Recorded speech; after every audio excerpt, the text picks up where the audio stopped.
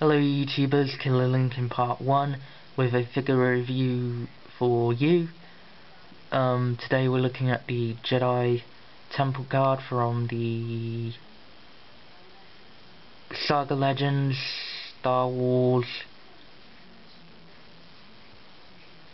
Rebels toy line. I'm going to look at the packaging. It is very reminiscent of the Legacy packaging, where it has the actual cardboard bit at the back shaped like a stormtrooper, a bit like Legacy was. And then down below you've got all these stuff about Star Wars Rebels. Picture of the Jedi Temple Guard, Star Wars Rebels, Disney XD like logo, and it's got like the Star Wars at the top, bit like the Revenge of the Sith logo. Now on the back, the packaging, we have a picture of two Jedi Temple Guards from the Clone Wars. Just to let you know, these guys weren't in the Clone Wars long, they were in the end of Series 5 and they were in 1 or 2 episodes in Series 6. We have the bio about the Jedi Temple Guard, and then all the other figures such as TIE Fighter Pilot, Commander Gree, Darth Maul, 501st Trooper, Mace Windu, Snow Trooper,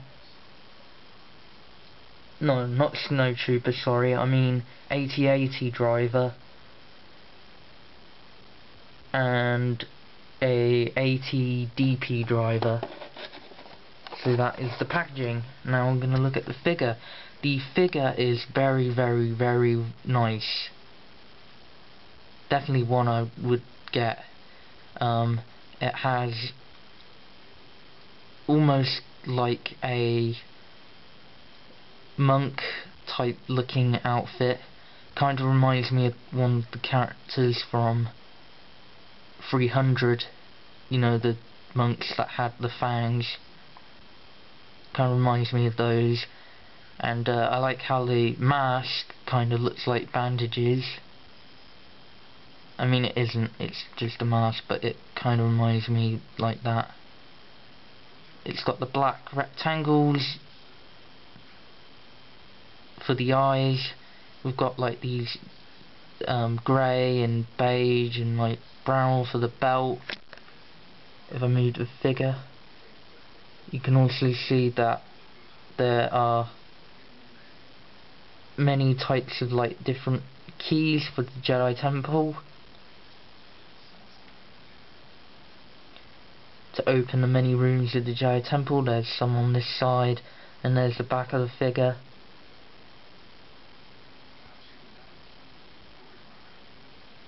It's got a hood, which, what I do like about these is that Saga Legend Mission Series, when a character has the hood, they always sculpt the hood pretty good. I always like that. And he also has a lightsaber, double-bladed lightsaber pike, which is basically a recycled reuse from the Black Series Vintage Collection Bastilla Shan figure. Now, the disappointing part, well, it's not that disappointing, because if you've collected the old vintage Star Wars figures that only had 5 points of articulation, these guys are kind of like that, but in new sculpt, so it's a bit odd. But this figure has a swivel head, swivel shoulders, and swivel hips. And what is cool is when you swivel one of the hips, you can actually see the trousers and the boots, very textured and detailed. Again, standing. Overall, this is a good figure. Got lots of details. Definitely one I would recommend, highly recommend.